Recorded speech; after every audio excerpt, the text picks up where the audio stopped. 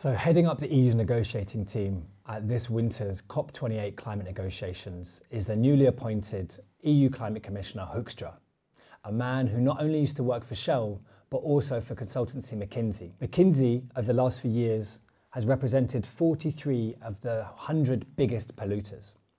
What's worrying is that whilst at Mckinsey, we don't know who Hoekstra actually worked for, and there's potentially a huge conflict of interest. We need to know who he worked for.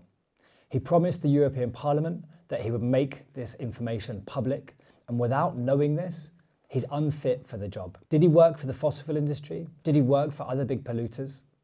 Until we know this information, he should not be allowed to lead the EU negotiating team. And what makes matters worse?